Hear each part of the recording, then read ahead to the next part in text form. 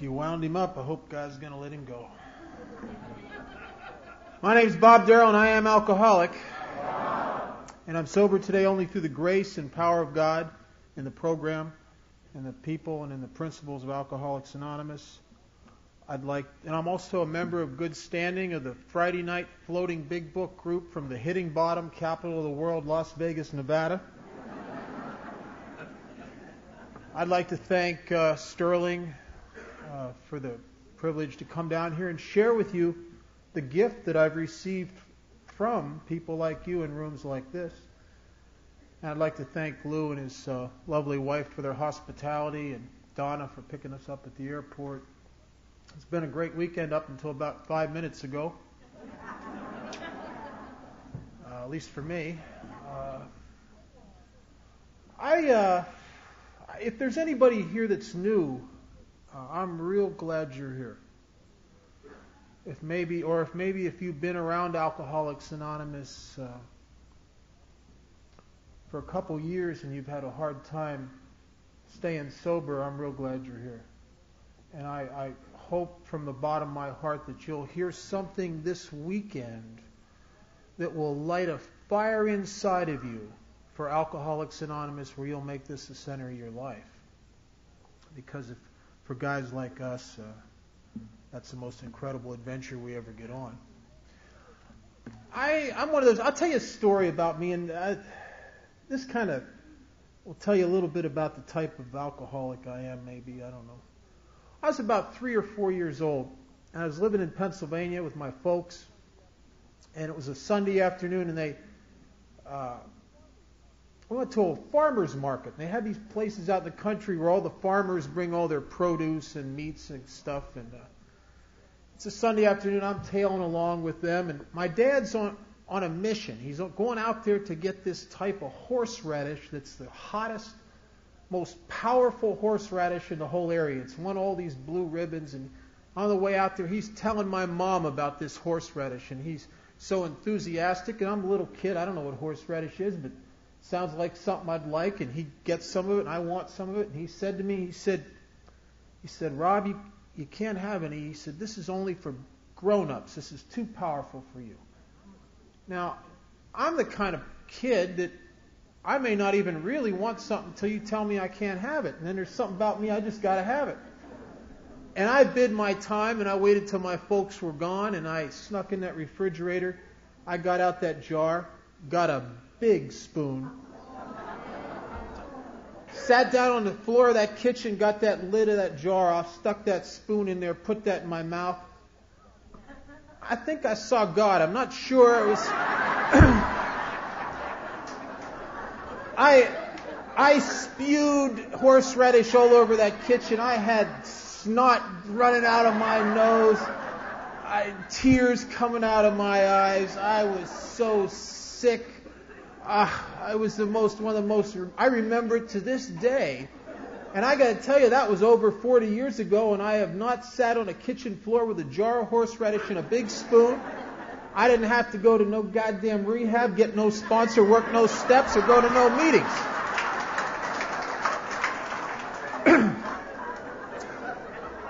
But I also got to tell you, square business, that if that horseradish would have done for me what alcohol did for me, I'd have been making myself sick with that stuff every chance I could get for the rest of my life. And I am the guy they talk about in the big book, Alcoholics Anonymous. I'm bodily and mentally different from my fellows.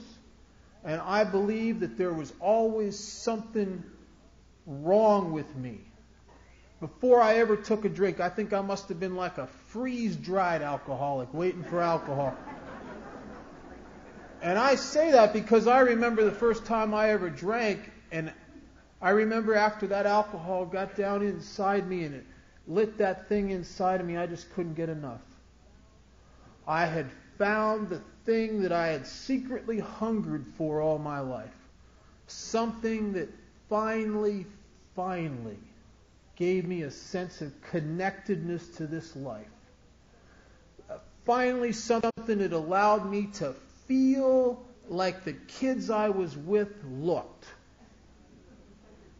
And it was a wonderful thing. And I'm the guy that Silkworth talks about. I had that phenomenon of craving. I have the allergy to alcohol. I had that phenomenon of craving from the very first time I took a drink. But I spent years under the grip of that phenomenon of craving, and I never knew that I had it. And in later years, I ended up in Alcoholics Anonymous through different institutions when I was about 20 years old. And I would sit in meetings and I would hear people talk about that phenomenon of craving, and it was one of the driving forces in my life, and yet I could not see it. And I could not see it because the funny thing about a craving is that you don't realize you have it until it's interrupted. That's why there's a test in chapter 3 in the Big Book. It says if you don't think you're an alcoholic, try some controlled drinking. Try to drink and stop abruptly. Try it more than once. It may be worth a bad case of the jitters to find out the true nature of your condition. I don't recommend that. I think some of us wouldn't survive that test. But I had to look back in my own drinking history when I finally got to Alcoholics Anonymous and find how that was true for me. And the harder I looked, the more elusive it became. And I'm one of those kind of guys that I've had a seeming inability to learn anything constructive and true about myself from direct examination. There's something about me that I have certain defense mechanisms that come into play that when I'm trying to find out what's wrong with me by direct examination, I can't see it. Because what I'm looking for, I'm looking with. And the miracle of Alcoholics Anonymous is that in AA, nobody in AA tries to tell somebody in AA, well, there's a few that do that, but most of us don't try to tell other members what's wrong with them. And what we do in Alcoholics Anonymous that's perfect for a guy like me is we talk about ourselves as honestly as we can. And I'm sitting in a meeting of Alcoholics Anonymous in the early 70s, and probably around 1974, 75, somewhere around there. And I'm listening to a woman share her experience, and because she's talking about her, I'm not trying to defend myself. She's not trying to tell me anything about me. And I started to identify with a couple of the things that she said. It was probably the first identification I ever had in Alcoholics Anonymous. And I remembered an instance that happened to me when I was about 18 years old. And when I was 18 years old, in my mind, from my way of looking at things, there was no possible way I could be an alcoholic. No way. When I was 18 years old, I was going through my hippie phase of my growing up. I was better living through chemistry. I mean, I was screwed up in a lot of areas, but at that particular time in my life, there's no way I would have thought I was an alcoholic. The funny thing about alcoholism, it doesn't really care what you think. And I'm listening to this woman, and I remembered an instance. I was dating this gal, and I guess it must have been serious because she wanted me to come over to her house and meet her family for dinner. And I'm trying to be a nice guy, and I agreed to go. I don't like things like that, but I went, and we're at the dinner table, and we're going to be there all night long, and they had a bottle of wine. And I always drank quickly. I don't know why. Evaporation may be a childhood issue for me or something. I don't know. I don't know why I drink quickly, but I drink quickly. And because I drink quickly, I got 2 glasses out of that bottle of wine. I'm done 2 glasses. They're still sipping on their first glass. And I'm sitting there. I'm 18 years old. I don't know about alcoholism. I don't know about phenomenon of craving. But I know that I got 2 glasses of wine in me, and I'm starting to feel real uncomfortable. And I don't know what's going on. And I finally blurted out. I said, that sure was good wine. And they said, well, that's nice, Bob. We don't have any more. And I sat there, and they're talking, and I'm getting more and more uncomfortable. And I don't know. You know how you talk to yourself in your head? It's getting real loud in there. It's getting, I'm getting a little insane in my head, and I don't know what's going on. I'm feeling real antsy, and I finally blurted out. I said, I like beer. They said, well, we don't have any beer. And a couple minutes later, I explained to them how I've learned to enjoy a nice cocktail with dinner. And they were really nice people. They just said, Bob, we don't have anything. The next time you come over, we'll get you a 6-pack of beer or something, but we don't have anything else. And they went back to talking about Vietnam and all this other kind of stuff. And I'm sitting there, and I am going out of my mind. Now, I don't know about phenomenon of craving. I don't know about any of this stuff. I'm just going crazy, and I don't know what to do. I can't think straight. My head is like a washing machine going out of control. And I finally excused myself from the table, and I went to the bathroom, and I locked the door, and like a crazed animal, I went through all the cabinets in there, and I found a bottle of this cough medicine that was 35% alcohol. And I remember sitting on the edge of the bathtub and taking a big hit off of that, and it was like, there's hope. And I drank that whole bottle of cough medicine, and my thinking got real focused. And all of a sudden, I had a plan. And everything just kind of fell together. And I went back out to that dinner table, and I came up with this story about this thing I forgot to take care of. And I was so apologetic, and they were very nice. And they said, you must come back and do this again. I said, well, I can't wait. And went out and got in the car and drove like a gentleman 20, 25 miles an hour down to the end of the street. And then drove like a crazed maniac 90 miles an hour through this suburban area to get to a friend of mine's house who had a bar in the basement because I had 2 glasses of wine. Now that's the phenomenon of craving. And the reason I couldn't see it through most of my life is that I went to great lengths to protect myself from ever getting in that kind of situation. I was the kind of guy, if you invited me over to your house one afternoon to watch a football game, and there may be 3 of us sitting there, and you pull out a 6-pack of beer, and that's all you've got, and offer me a beer, I'll pass. I look in your kitchen, I see a stack of cases going up to the ceiling, I'm there. But now I never knew that why I did that. It was just an intuitive deal with me. I knew not to take just one drink if I can't get another one. And I lived my life like that. I was driven by that to protect myself from that scenario. And the few times, like that time at the dinner table, and a couple times when bartenders had cut me off, I'd get violent. I'd get crazy. You give me about 20 drinks and then say you're too drunk, you can't have any more. I may be laying on the ground trying to fight you, but I'll be there. I can't do that to me. And, Silkworth says something in the book. He says that this phenomenon of craving differentiates us and sets us apart as a class. That it never occurs in the average temperate drinker. That normal people never experience that. And that's true. If those other people at that dinner table had been alcoholics, we'd all been in that goddamn bathroom looking through those cabinets. But I secretly, I got sober in 1978, the last time after many years in and out of Alcoholics Anonymous. And I came into Alcoholics Anonymous in 1978, and I knew that I was a real alcoholic. I knew it by hundreds of attempts to try and fail and try and fail. I'm trying to stay sober. And I knew what it was to be powerless at a depth that most of us have to experience before we come in here and get this thing. But I also secretly suspected that everyone who ever drank alcohol must surely get the same feeling that I get when I take a drink. That feeling like, I want to have another drink. That's one thing. You hear a lot of things in Alcoholics Anonymous. You hear people say, well, I took a couple drinks and it made me feel less fear. Or I took a couple drinks and I felt like I was somebody, or I felt like I fit. And that's all true, but the most consistent thing that alcohol always did for me is that a drink of alcohol always made me feel like I'd like to have another drink of alcohol.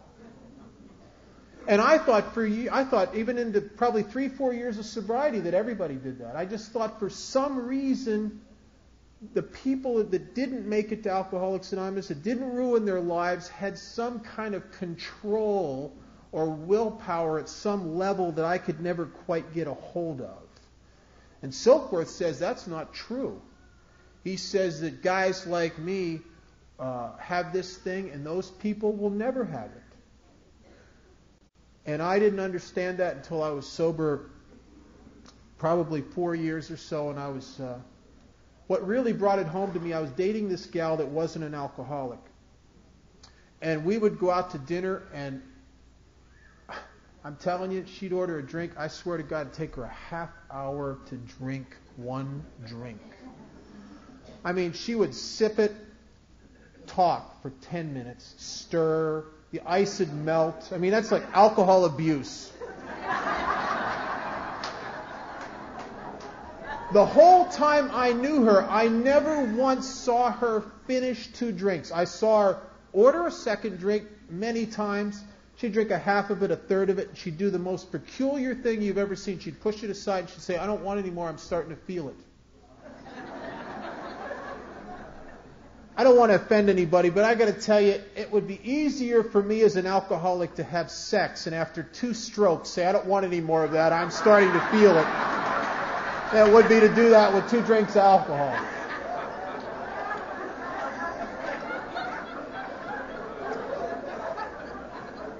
And by watching my friend drink, who was not an alcoholic, I started in stark relief seeing more about my alcoholism. See, my friend, when she pushed aside half of the second drink, she wasn't trying to prove a point to me. We're all capable of that. When your mate's on your back because of your drinking, you can go out to dinner and you can have 2 to show her, to show him. Or when our boss is on our back about our drinking and he's trying to tell us we got a problem, and we'll show him, we'll go out to lunch with him, we'll have 2 and stop. We've all done that. We're all capable of that. My friend wasn't trying to prove a point. When she took 2 drinks of alcohol, she got a feeling like she was losing control. I take 2 drinks of alcohol and I get a feeling like I'm getting control. And it does something for me that it never will do for them. And just as they were as baffled by my drinking, and my folks and my sister and people who I worked for in my life that would look at me and they just could, why do you drink like that? People said things to me like, you drink like you're driven by demons.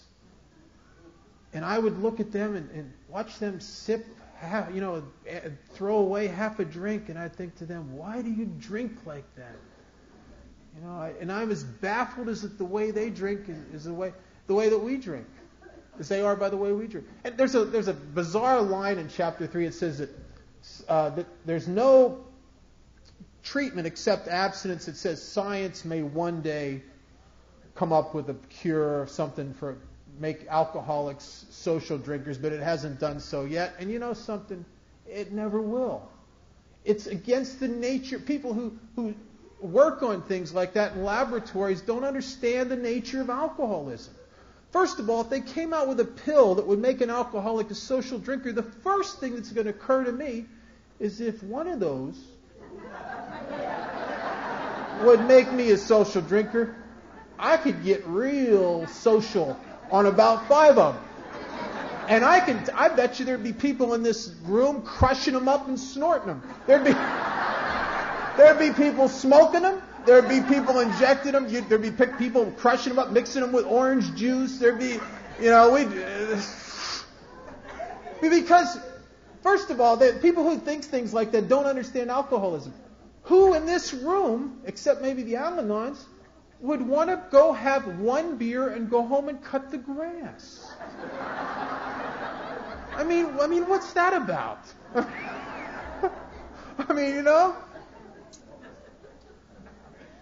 So I got this phenomenon of craving. It differentiates and sets me apart from other people. It is what I am. I'll always have it. I'm a member of a group that does a lot of service in Alcoholics Anonymous, and I have had the honor for the last many years to secretary and do 2 meetings. Actually, right now I'm doing 3, but 2 meetings a week in a Skid Row detox in Las Vegas, Nevada.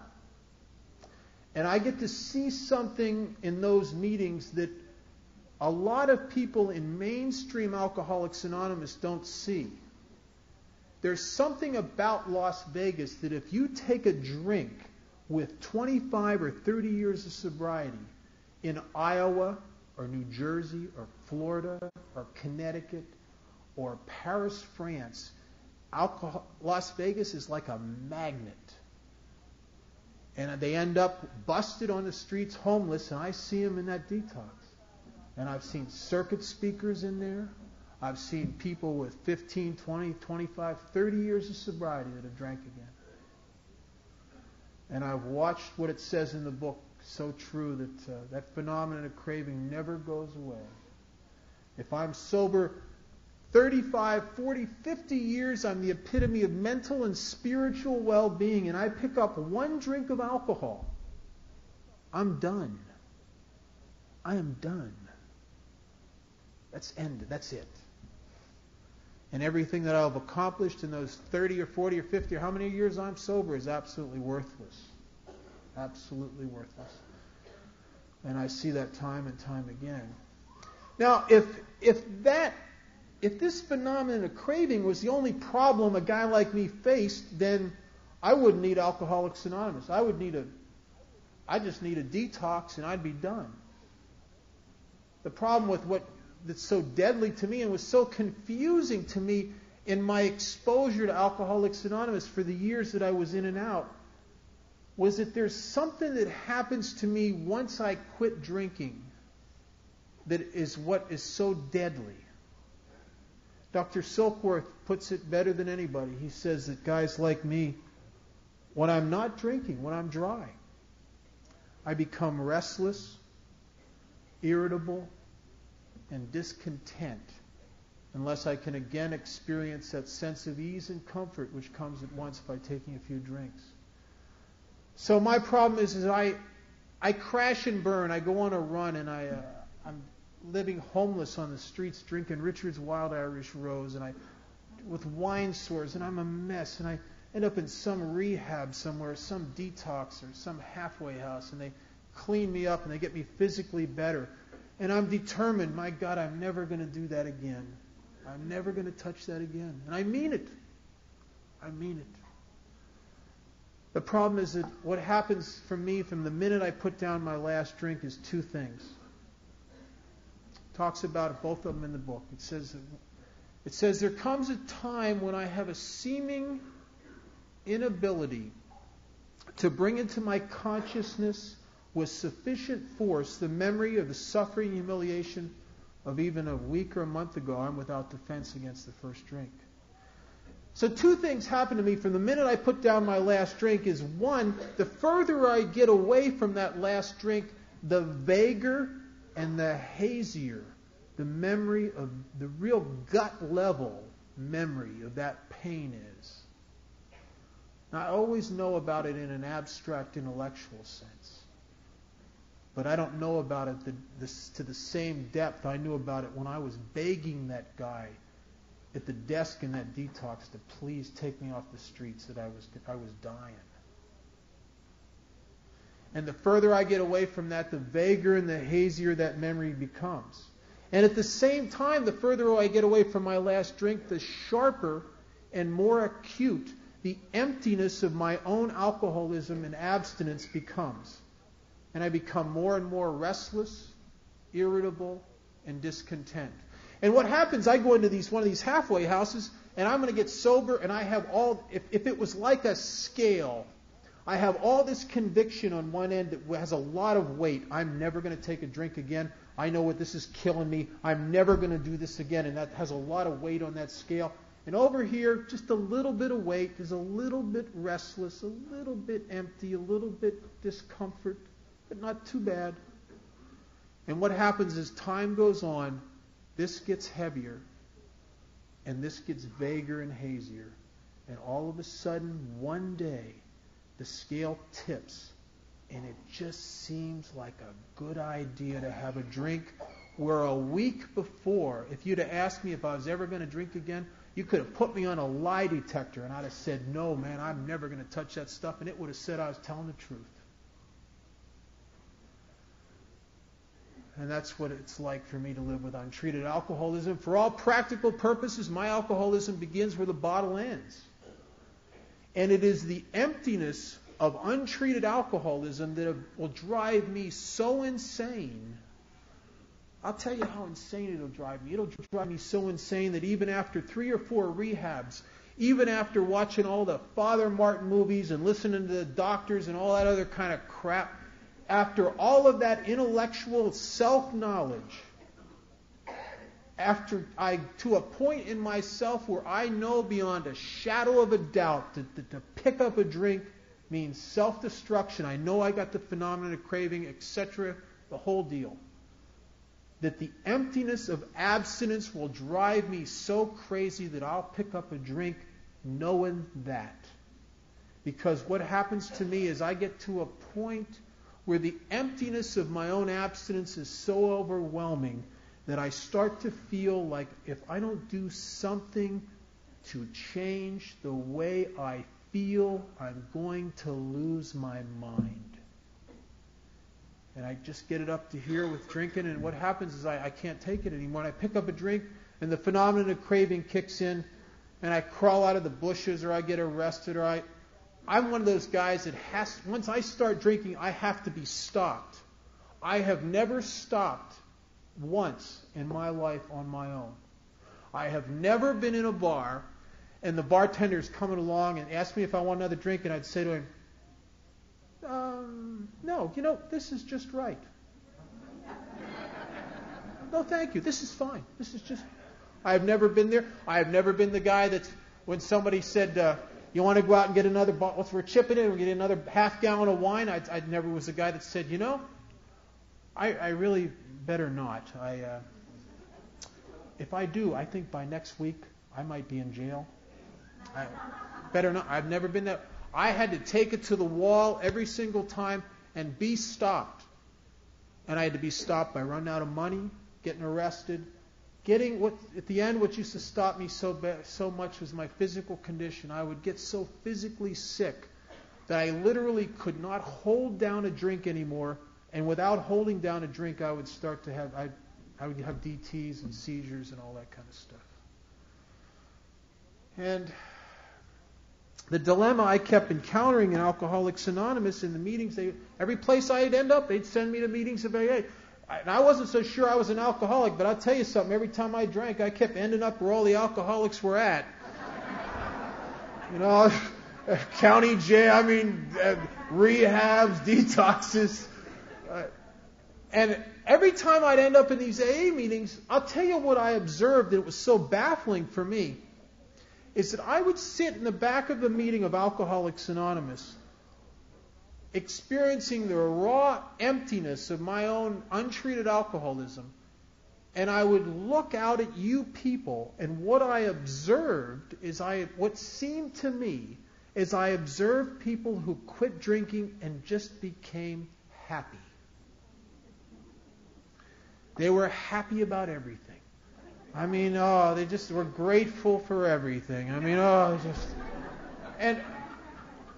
I tell you, when my life is miserable, I don't like to be around happy, grateful people. I don't like, you just make me crazy. I don't know what you are. You're like some kind of bizarre cross between Amway and the Salvation Army or something. I don't know. But I would sit there and I would just feel so separate and so apart from. Now, I don't have a sponsor. I'm not working any steps. I think I'm part of Alcoholics Anonymous because I'm taking up a chair. I'm not part of Alcoholics Anonymous. You know what I am? I'm part of the passing parade that goes through Alcoholics Anonymous on its way to the graveyard. Right? I'm not a member of Alcoholics Anonymous. But I don't know that because I don't even have a sponsor to tell me that. And even if I did, back in those days, I suspect that even if I had a sponsor, I don't know that I was capable of listening to anything except this. And I sit in the meetings and I just feel so... I know what it's like to sit in meetings of Alcoholics Anonymous and die of untreated alcoholism. Die by inches. And the sick, sick feeling of being somewhere where everybody around you acts like they love you and accept you, and you're incapable of feeling it. The problem was never in the people in AA. There was something wrong with me where I was so distant and removed. I remember walking into meetings of AA and having the feeling like it was all of you and then there's me. The big book, Alcoholics Anonymous, chapter 5, says something I think is paramount.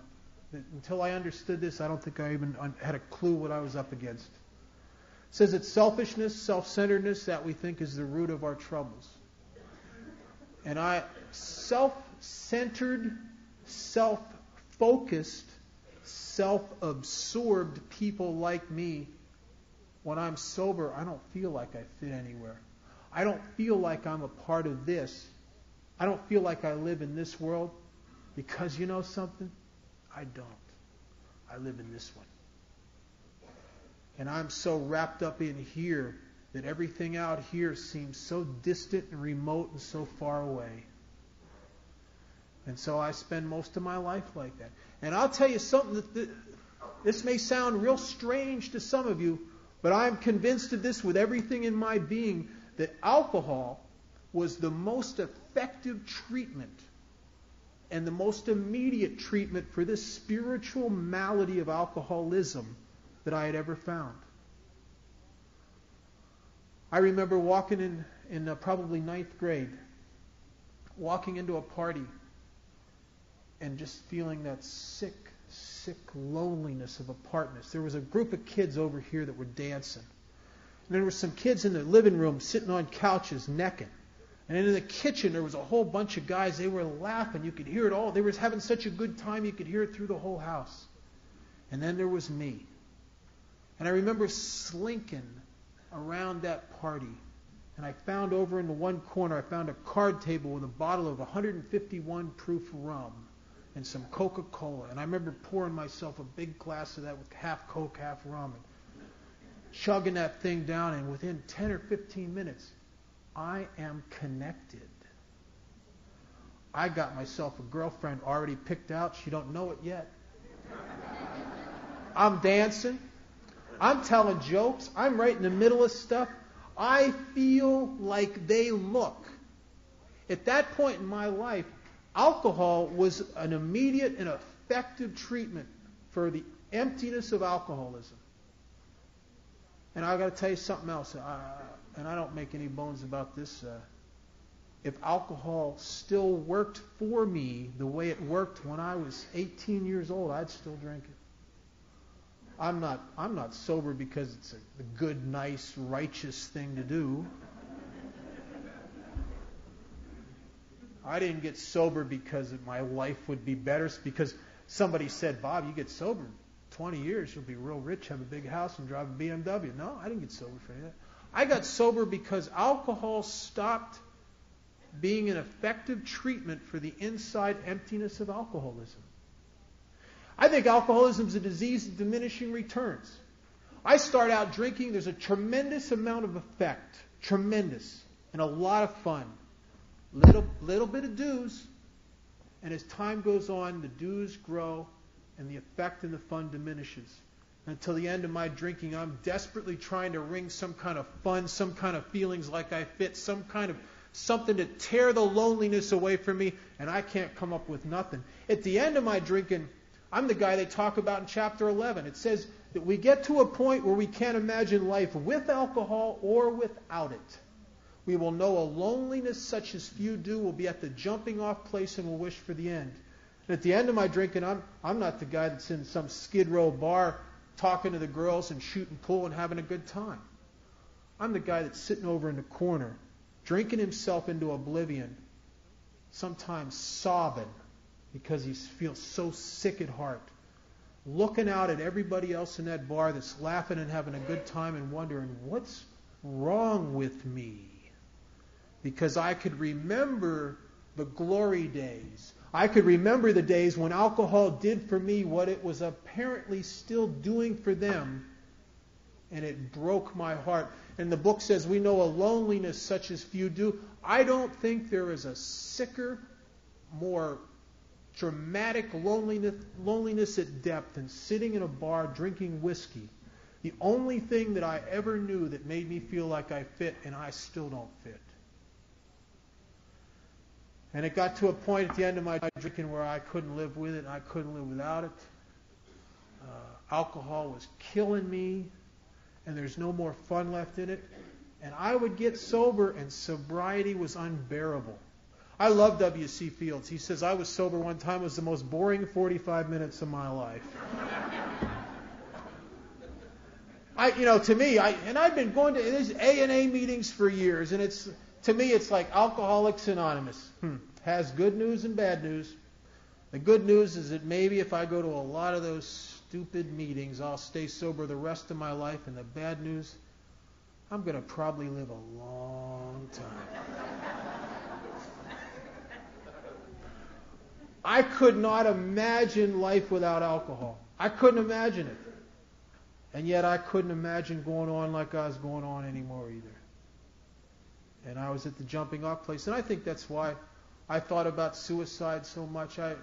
I had a couple feeble attempts, and I just never had the courage. I remember in Pittsburgh one time, I was standing with a bottle of Mad Dog on this bridge looking down over these railroad tracks at about 150-foot drop, and I'm standing there, and I'm all by myself, and I'm sobbing because I don't have enough courage to do the right thing.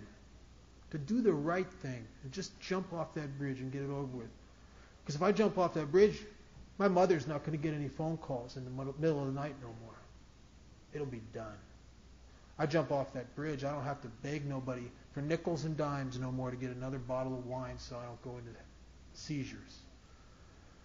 If I jump off that bridge, I don't have to end up in some mission again singing or in some halfway house doing what some guy tells me to do. And if I jump off this bridge, my God, I won't even have to go to any more of those AA meetings. I got to tell you, the years I was in and out, I kept ending up here, but I hated Alcoholics Anonymous. First of all, one of the things that people back east, northeast in Pennsylvania, where I used to come in and out, if you were a newcomer, when I'm new, I don't feel very good about myself.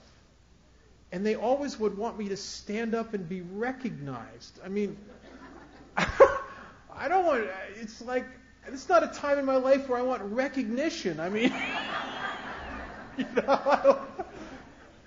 know what it felt like? Now, I understand today that this is an important part of AA because we want the people that are sober a while to see who the new people are so they can go up and reach out to them after the meeting. But I got to tell you, it didn't feel like that to me. What it felt like is, that real loser back there, Bob, would you stand up so we can all look at you and realize how lucky we are that we're not you? And then when you come up to me after the meeting to shake my hand, I just thought you were just feeding off of that even more, you know. And I just hang my head and if you're new, I want you to hear this, and if I say nothing else tonight of any importance, at least importance to me, I want to say this, and I hope you hear this if you're new. In the years that I was in and out of Alcoholics Anonymous, I came to a false conclusion. And the false conclusion I came to was that the people in AA obviously had what it takes to not drink.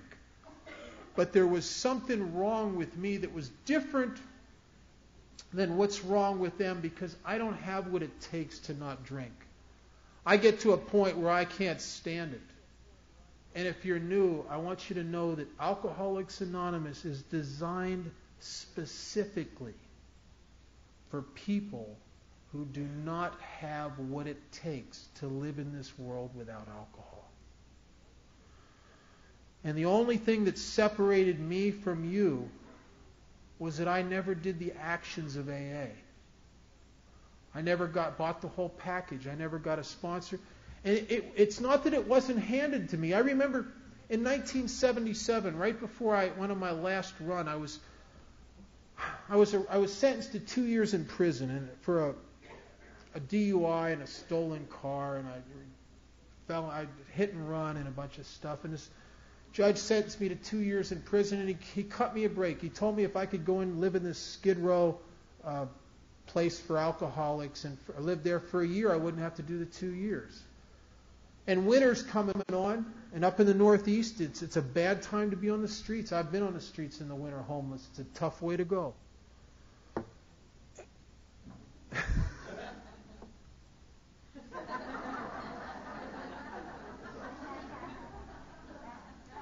I don't know why I do that stuff, Jesus. So I go into this place and I really want to stay sober.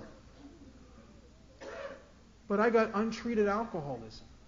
And I got a mind that tries to figure stuff out and has an opinion about everything.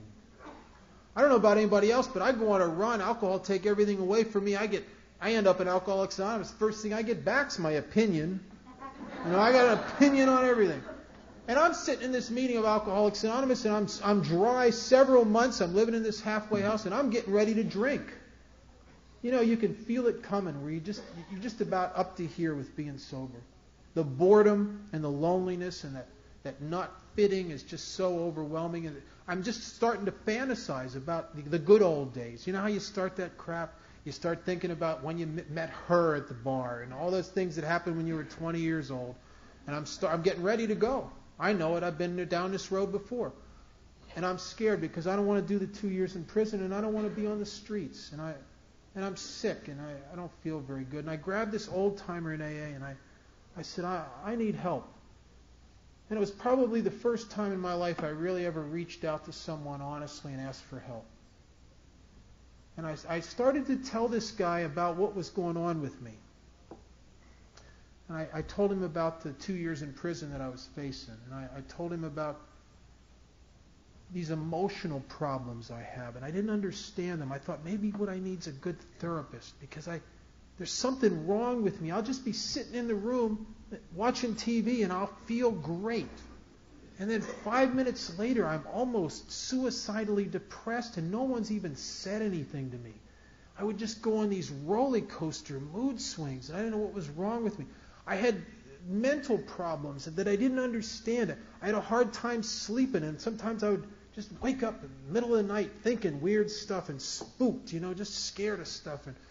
And I'd have all these conversations with myself nonstop in my head, just all rapidly, all day long. And living with my head in early sobriety was kind of like driving cross country in a van full of 8-year-olds that have overdosed on sugar, and none of them like you. All these, and I'm telling this guy about this. I can't work. I can get a job. I can't keep a job. And I don't know why I can't keep a job. People are always saying things to me that I don't understand. They're saying things to me like, Bob, there's something about your attitude. Well, what? What about my attitude? I don't get it. Or they say things, you're a hard worker, but you're just not a team player. And I don't get it, and I don't understand what they're talking about. I can get a job, but after I'm at work for a while, I just get on the muscle around people.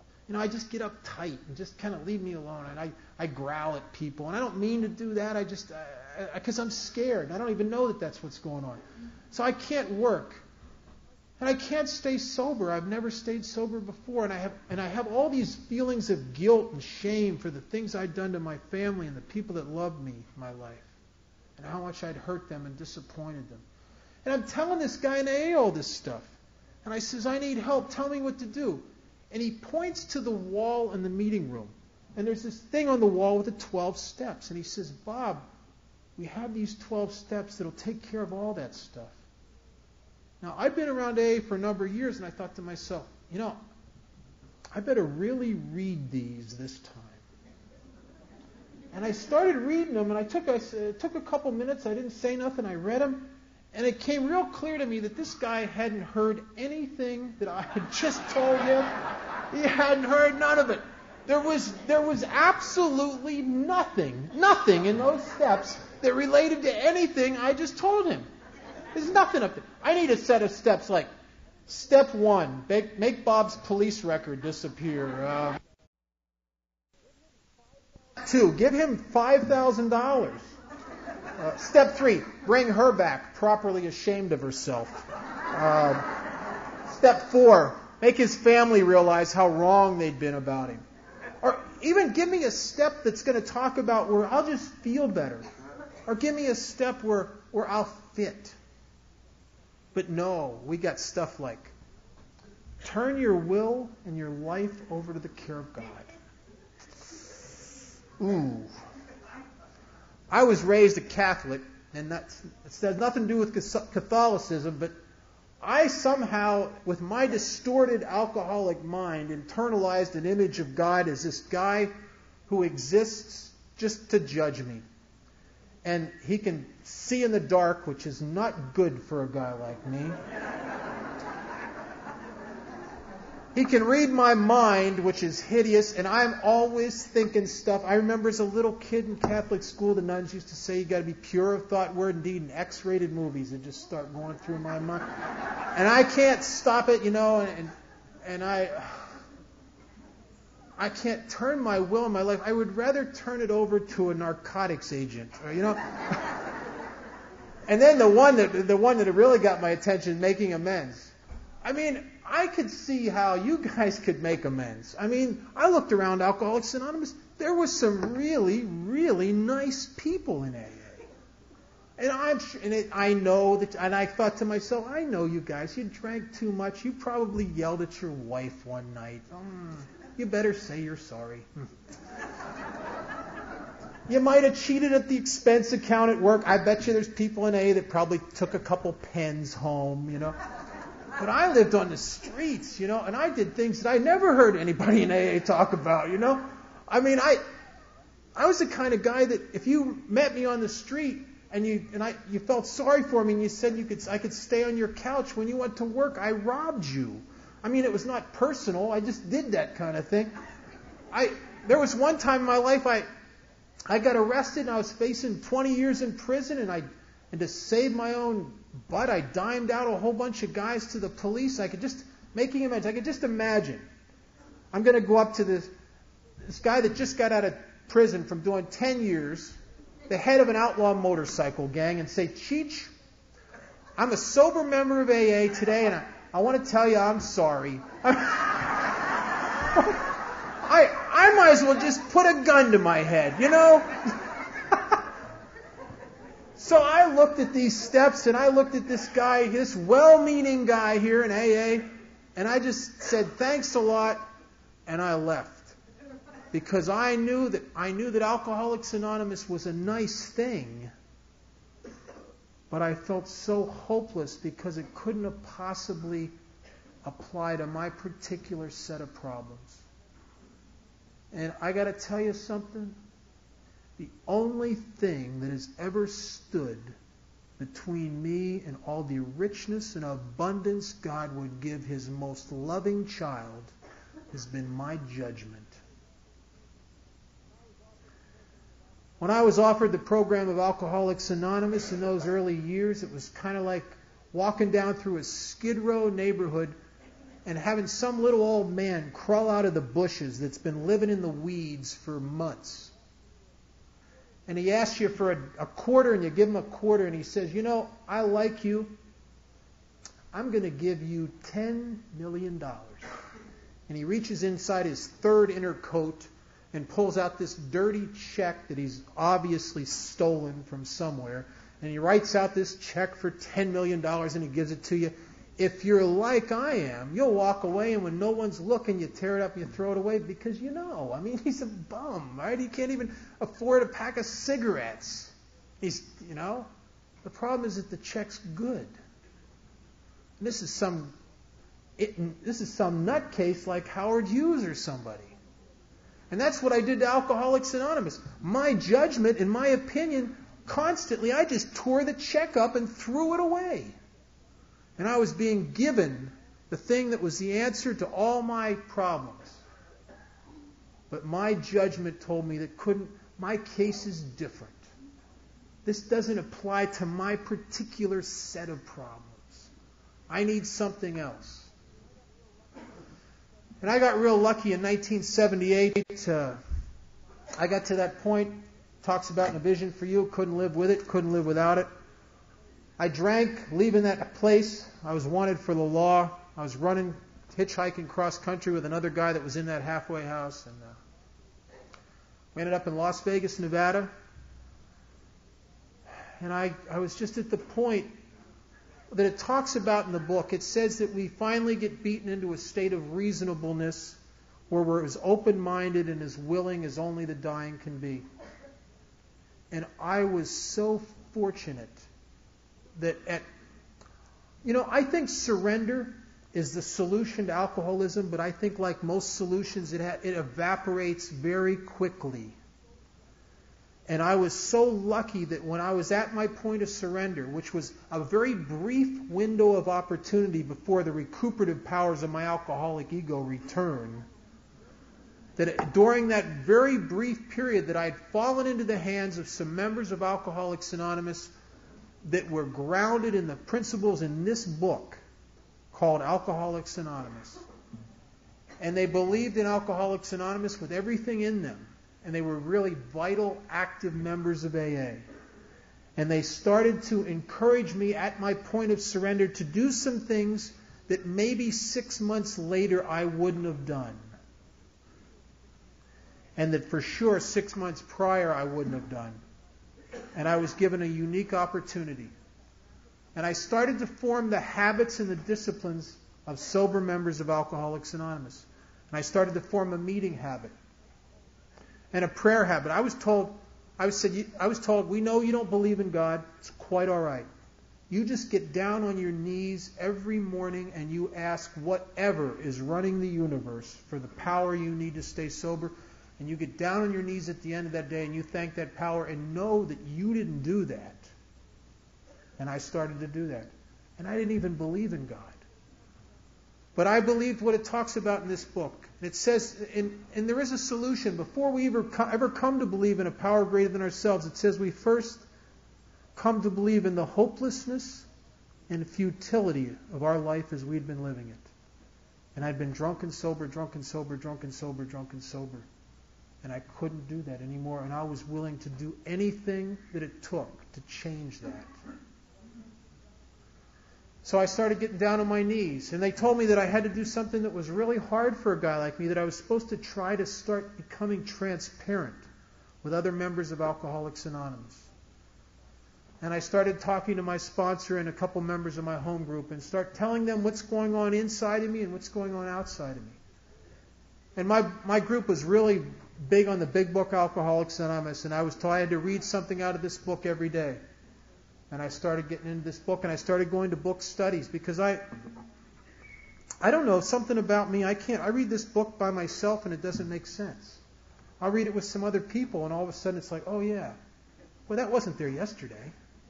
It's a funny deal. And then the last thing, and my group's real entrenched in service, that I was supposed to do something for somebody else every single day.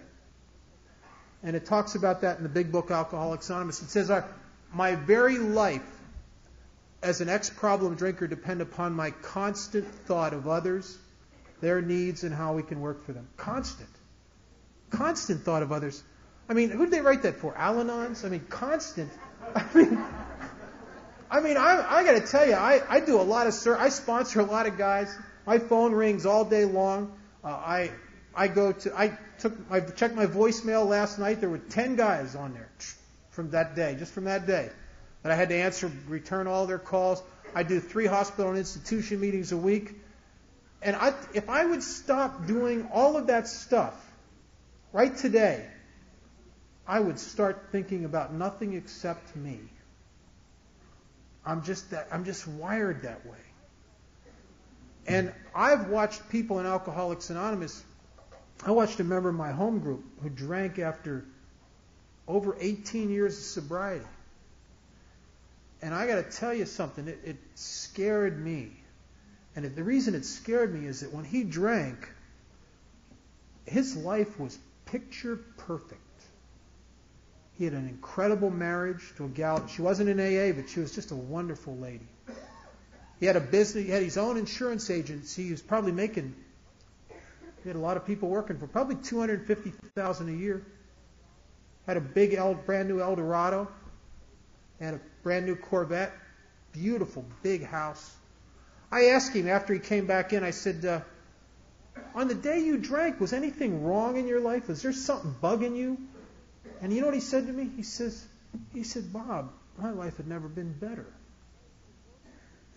He says, I was at a Rotary luncheon, which I've gone to every single week for years. And there's a couple of the guys there that have a beer at lunch. And he said, all of a sudden, it just seemed like a good idea to have a drink. 18 and a half years of sobriety. And I believe in a principle that if I have the same disease that you have, what can happen to you can happen to me. And I hope I hope my ego never gets so bloated that it thinks I'm immune to any of that stuff. Because I'm as vulnerable to alcoholism as anyone in this room, or anyone sitting down at our local detoxes and rehabs. And I started asking my friend, about what he was doing. He was going to meetings, and I said, when was the last time you were on a 12-step call? Were you working with carrying a wet drunk around in your car, or sitting with a wet drunk? He says, it's probably been 5 years. I said, when was the last time you sponsored anybody? He said, the last guy I sponsored quit me about 3 years ago. And I'll tell you what, this is my observation, but I think my friend, his life was so beautiful, but it was all about him. And I think that is deadly for a guy like me. And the frightening thing about it is that I live a lifestyle that's incredible. I have everything that I could possibly ever want. I've become very successful materially. I live in a big house. I have a great lifestyle. And I'll tell you something, I think the richer my life becomes, the more service I need to do in Alcoholics Anonymous, and the more diligent I have to be with a 10th and 11th step. Because there's something very seductive about the fruits of recovery. And I think a lot of us are seduced by the fruits of our own recovery into a state of complacency. I watch it in my home group. I watch it in meetings of Alcoholics Anonymous. It talks in the book in chapter 3 about a delusion that destroys a lot of us. And it says the delusion that we are like other people, non-alcoholic people. The delusion that we are like other people, or that we presently may be like other people, has to be smashed. And I'll tell you, I watch guys, and this is a very common experience in Alcoholics Anonymous. They come into AA, in their first year of sobriety, if you watch their feet, they act like they're really, really, really alcoholic. I mean, they go to 10, 15 meetings a week. They're called their sponsor all the time. They're getting on committees. They're secretary in meetings. They're going on panels into hospitals and institutions. They're struggling with that inventory. They're trying to pay people back. They're doing the whole kit and caboodle. 3 years sober. They paid off a lot of their amends. Their life is good. They found her. They're going to 5 meetings a week. Talk to their sponsor probably every 2 months, every 2 weeks maybe. They shook a hand of a newcomer a couple weeks ago. 5 years sober, they're going to 3 meetings a week. They forget to pray sometimes. They haven't worked with a newcomer in a long time. And what happens is they start working themselves from having a tremendously high degree of alcoholism until all of a sudden it's like, I don't have as much alcoholism as I had then. And now at 5 years, I really have a lot less alcoholism than I had in 1 year. And then at 10 years, you know something? I stop by that home group, get that cake, show everybody how wonderful I'm doing, but I'm acting really like somebody who doesn't have alcoholism at all. And I go from alcoholism to alcoholism. And it's no wonder. And then those guys, I see them, they end up in detox, and they say things like, I can't understand what happened to me. I understand exactly what happened to you. The same thing that would happen to me if I walked down that road. The exact same thing. I have a daily reprieve based on the maintenance of my spiritual condition. And as long as I try to trust God, even though I'm most of the time very scared. And I try to clean house because I make a lot of mistakes. Step 10 says, it says when we were wrong. It doesn't say if. It says when we were wrong. And I'm wrong a lot. I'm wrong a lot. Sometimes you get me scared enough, you get me frightened enough, and I'm liable to say things that I'm going to regret later. I'm liable to lie to you. I may not want to, but you get me afraid enough, I'm liable to do some things that I'm not going to like myself later for. And I have to clean up and diminish the state of separation that my own actions based on self-will create between me and the people around me. Or once again, I will find myself in a situation where it's me and then all of you. And I struggle with that kind of thing. I think, in the part on step 3 in the big book, it makes a statement that says, first of all, we had to quit playing God. It didn't work. And I would go to my sponsor in early sobriety, and I'm one of those kind of guys that I just notice what's wrong with people. It's just, I got that divine awareness. It sees right to the nature of how screwed up they are, And I go to my sponsor in early sobriety. I got lists of people in AA that are out of line, people at work that are out of line. I go to him, I said, this guy's cheating on his wife, and this guy's on a big ego trip, and she's trolling in the meetings, and on and on and on. And he says the same thing to me over and over again, and I don't get it. He says, you got to quit playing God. I think, I'm not playing God. I'm reporting accurate information here. Playing God. What are you talking about? And I couldn't see it. And what I was doing is that I was accentuating the alcoholism in my own life. I think alcoholism, the ism, is that I separate myself. And by sitting on the throne of judgment and playing God, I'm creating a state of separation between me and the people around me. And I'll tell you what's so frightening is that I watched myself almost judge my way right out of Alcoholics Anonymous. And I don't even know that I can't see that that's what's happening. Because from the inside of me, it looks like I'm right. It looks like my observations are the right kind of, that they're grounded. And I don't understand the underlying sickness is that I'm creating that state of separation by putting myself above you as if I know what's wrong with everybody. And I've watched people actually judge themselves right out of Alcoholics Anonymous. And I've seen some do it to the point where they've never been able to come back. And I, by the grace of a very loving God and a whole bunch of newcomers in my life and guys that I sponsor and a good sponsor and a home group that's grounded in the principles in this book, if I continue to do certain things every day of my life, I get to stay in a place called Alcoholics Anonymous and receive a daily treatment for the most insidious disease I've ever heard of, a disease called alcoholism. The only disease that I know of that if you have this disease, it uses your own mind against you.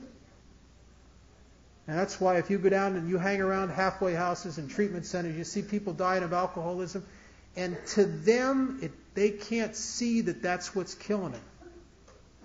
To them, it looks like they live in a world that just is very unfair to them. And you guys taught me the truth here, and you taught me in the 4th step when I finally was able to do it the way it's outlined in the book. That if I'm not the problem, there is no solution. That I'm the guy that has to change. And you also taught me in the 4th step, and this was our course, to see beyond the judgment, and like it says in the book, to realize how the people who had harmed you were perhaps like you. And to see the sameness in me and you. And I'll tell you, I have a real good 10th step. A quick version of the 10th step is go to a meeting of Alcoholics Anonymous or walk into where I work and stop and look around me. And if what I see is I see people that are sometimes afraid, sometimes frustrated, sometimes struggling with a lot of the same things that I struggle with, and I see the commonality, and I see that you're doing the best you can do just like I'm doing the best I can do, I'm in pretty good shape. But if I look around the same room and what I see is real self-centered idiots and people that are really out of line and really screwed up, I am in a lot of trouble. Because I have a tendency to project onto you the sickness that is going on in me. I'm going to tell you a little story and then I'm going to close. I share this a lot. It's a story of my life the last a little over 19 years. It's a Sunday afternoon and the guy's sitting in his easy chair. He's got the day off, reading the newspaper. He's got a 6-year-old daughter, and she comes up and says, "Daddy, please play with me." He says, "Oh, not now, sweetheart. I want to read the paper." And she won't go away. "Daddy, please play with me." And he looks in the paper, and there's a map of the world. And he gets an idea. He tears it out, and it's this map showing where all these airlines fly. And he tears it up into little pieces. He grabs a roll of Scotch tape, and he says, "Sweetheart, here's a puzzle. It's a map of the world. Take it in your room. If you can Scotch tape it together, bring it back, and I'll play with you for the rest of the day." So she's excited and runs off into her room. He sits back in his chair. He figures she's 6 years old. She don't have a clue. He's off the hook. 10 minutes later, she comes back, and she's got it taped together perfectly. He looks at it and he says, "My God, sweetheart, how did you do that?" And she says, "It was easy, Daddy. On the back was a picture of a man, and when I put the man together, the world just kind of fell into place." And if you're new, I encourage you from the bottom of my heart to grab someone in Alcoholics Anonymous that is sober a long time and believes in the principles in this book. And be diligent and buy the whole package of Alcoholics Anonymous. And if you do that, I guarantee you there'll come a day when you look around and you won't see a person on the face of the earth you would rather be than you. Thank you.